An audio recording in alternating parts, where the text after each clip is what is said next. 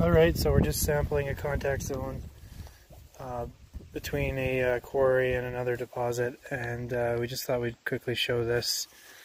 You can see you have your argillites mixed with a little bit of gray whack,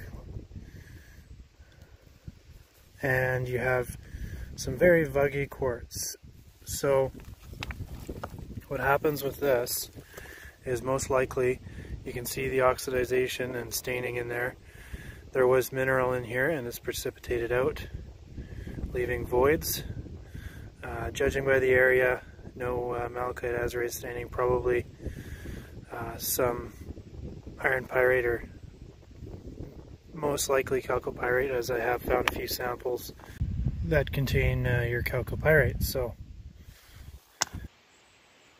we're going to take a look around and see if we can find any more vuggy quartz with anything in it. See another one right here. So this is most likely from your deposit to my left. Bit of quartz feldspar, and you have some schists in there and minor amounts of sulfides. So there's lots of quartz all over the place.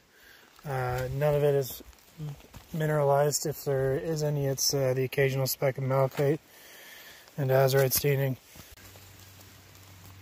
More vuggy quartz.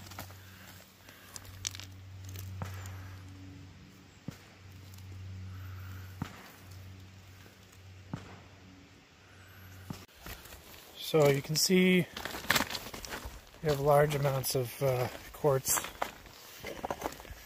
but nothing crazy for mineralization, so that's all we're going to do here.